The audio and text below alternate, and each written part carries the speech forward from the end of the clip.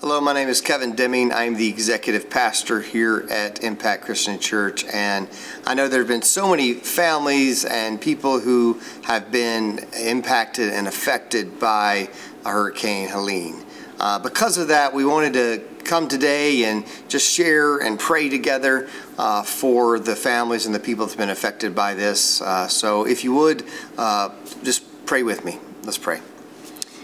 Dear Heavenly Father God, we come to you today. We come with heavy hearts for all the different people who are impacted by this devastation of this hurricane.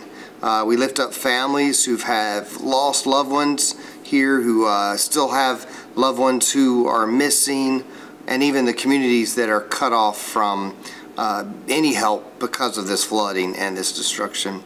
God, we pray for your comfort. We pray for your strength to be with those who are grieving, people who are in this desperate need at this time.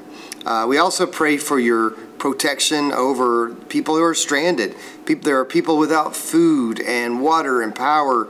And God, we continue to ask that you open the pathways and the ways for people to first aid to reach them quickly, and also that you would guide the efforts of the first responders, of government officials, of volunteers, of anyone who's walking through this season with these people that are struggling, that they're working tirelessly, they're working hard, people are exhausted, and so God, we pray that you give them strength, pray that you give them peace, we give them patience as they're walking through just trying to get to the essentials, the supplies they need. Lord, we know there are long lines, there's places that it's difficult to get the food and the necessities they need, and we pray that you restore unity in the people's hearts and lives and the communities that are struggling in this way.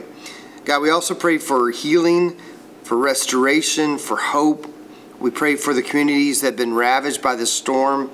We pray that you would bless and also multiply the resources that are being distributed. God, that you'd give wisdom and resilience to the leaders who are managing all of this distribution and this recovery that's going on. God, we pray that even in the midst of all this devastation, we turn to you. We pray that what uncertainty does in us is that hopefully it reminds us that you are sovereign and you are in control. So God, we pray that your presence would be felt in this season, in this crisis.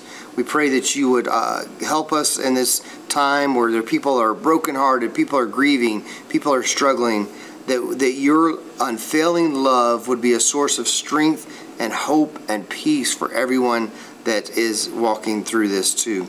We ask that many people would turn to you, would look out to you, would call to you, and seek you in this time, that people would come to faith in Christ because of their seeing you work in and through in their lives. And God, we pray that we would just trust in you in this season. And we thank you for all that you're doing, all that you're going before us in, and how you're working in this situation. And then we pray that you would receive glory in all of this.